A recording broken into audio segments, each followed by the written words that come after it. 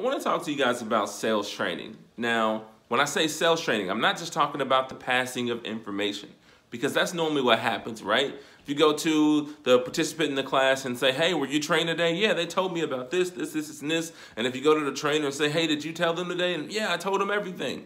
But no one got trained.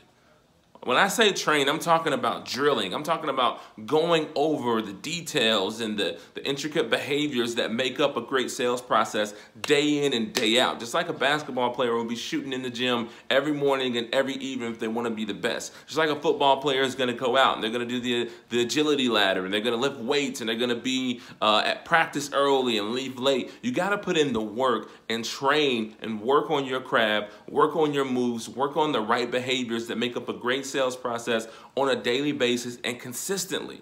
If you want to be the best in your organization, if you want to be the best on your team, the best in your territory, the best in your industry, you have to train.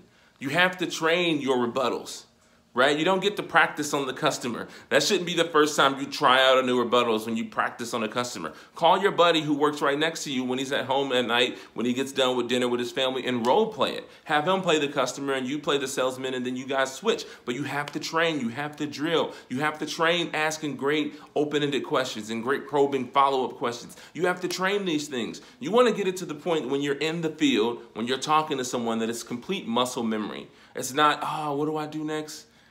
Tony told me to ask a certain question. What was that question? You don't have time to do that, right? When you step up to a prospect, you're on. It is game time. The lights are on. They're bright and they're shining at you, and it's time for you to perform.